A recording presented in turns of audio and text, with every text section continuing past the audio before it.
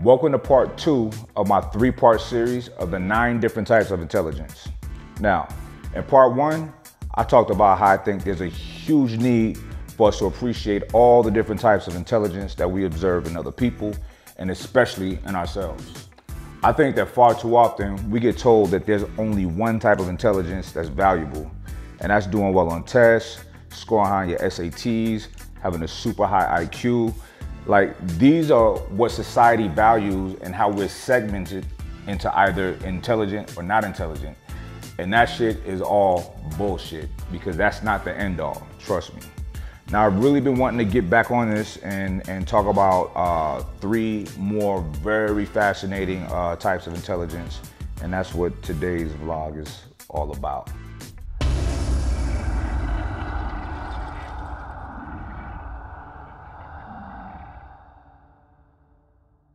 We're gonna break down verbal linguistic, interpersonal, and naturalistic intelligence. So let's just hop right into it. All right, so the first one we're gonna talk about is verbal linguistic intelligence.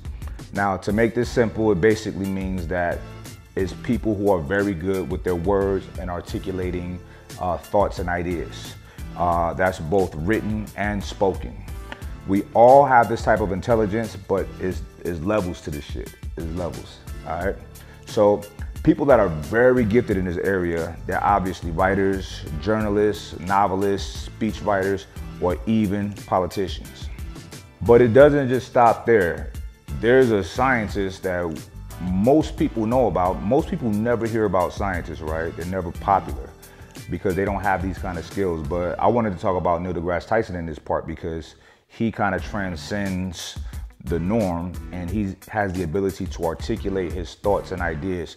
Some of the most complex theories and formulas and things that's out in the cosmos and in the universe in very layman's terms where everybody can understand it. And you know, he has a deep level of passion when he's delivering this information, and you can tell. One thing that I found very interesting about him is he was doing a Q&A, and someone asked, what do I have to do to be like you? So he broke it down. He says, okay, when you say be like me, in what way? Is it knowing what I know?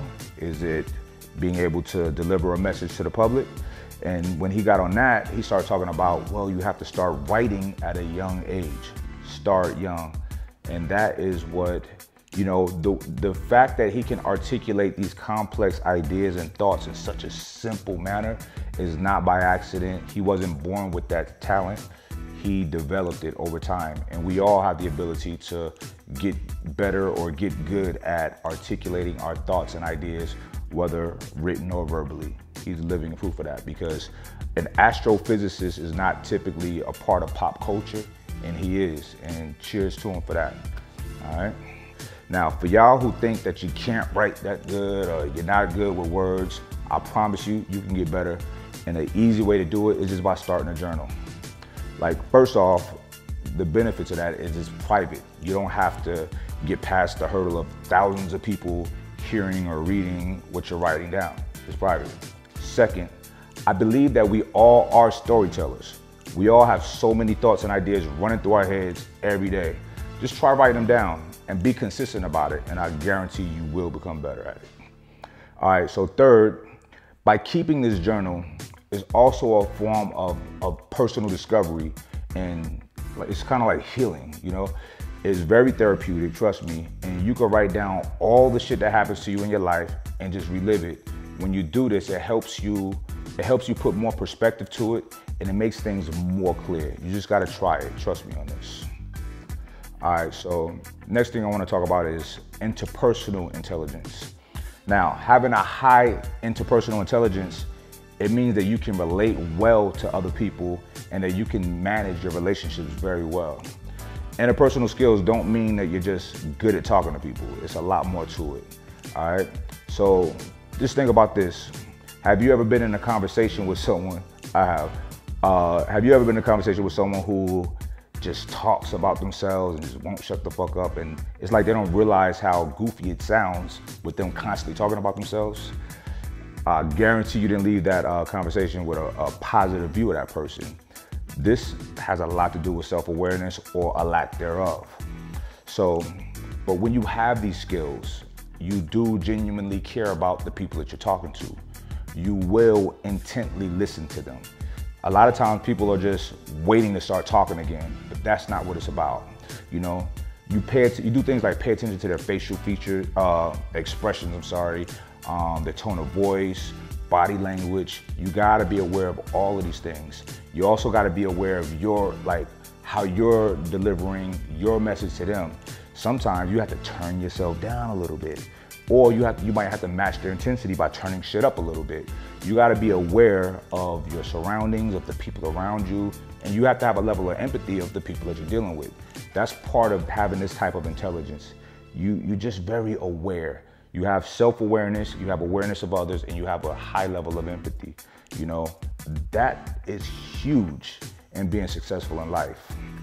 All right, so another form of intelligence that I promise you guys we talk about is naturalistic intelligence. Now, this is a very unique type of intelligence and one that many people choose to develop or teach themselves. Naturalistic intelligence is the ability to understand living things and to read nature. Yeah, read nature. So at its core, naturalistic intelligence is really like, it's people that have the ability and the desire to find patterns in chaos, organize and categorize information. People with a high degree of naturalistic intelligence may be drawn to doing shit like collecting rocks, hiking, exploring, bird watching, you know what I mean, Boy Scouts, you know, things of the nature type of genre. People like Bear Grylls, John Muir, Charles Darwin, even like poets and authors like Ernest Hemingway. All these type of people, they exhibit a high degree of naturalistic intelligence, and that served them very well. So now y'all are starting to see where these different types of intelligence can benefit you in other ways. So it's not all about your SATs, okay? Now, speaking of SATs, I actually don't really give a fuck about your SAT score, your GPA, or your IQ, or how well you could take a test. To me, those can be meaningless measurements. They are arbitrary and they're artificial categorizations that anyone can be trained to master very quickly. So I just wanted to show you guys, this is just a small portion of all the different levels or types of intelligence. We will get into more types in later episodes. I just want you guys to see that, and if any of you have low SATs or mediocre IQ tests or anything like that, don't fret. That's not the end all by any means. You can have the highest fucking IQ and be socially awkward, weird, not motivated, not athletic, and are doing nothing in your life. You know what I'm saying? And accomplishing nothing but having a high score on this fucking test. And I'm gonna tell you something. I took the IQ test for the first time a few weeks ago and I did okay. However, in the beginning, I was really trying to figure it out. And once I figured it out, I just aced through it.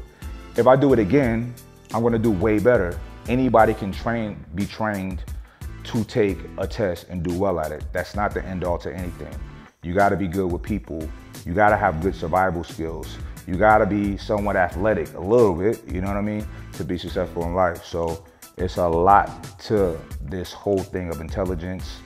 I really wanted to bring this up because I'm hearing a lot of debates about IQs and this, that, and the third, and it's a lot more to it than an IQ test, all right? So anyway, y'all stay tuned to the vlog. We do a weekly blog every week, and I've been doing it for about 6 months now. I'm gonna start bringing it to you guys right here on YouTube as well. So for those who are not subscribed to my blog, and if you're not subscribed to the blog, you should, because I go way more in depth on these topics because I'm writing it out, I'm showing you guys the research and that, this, that, and the third. So the link's down below, check it out, and I'll see y'all next time.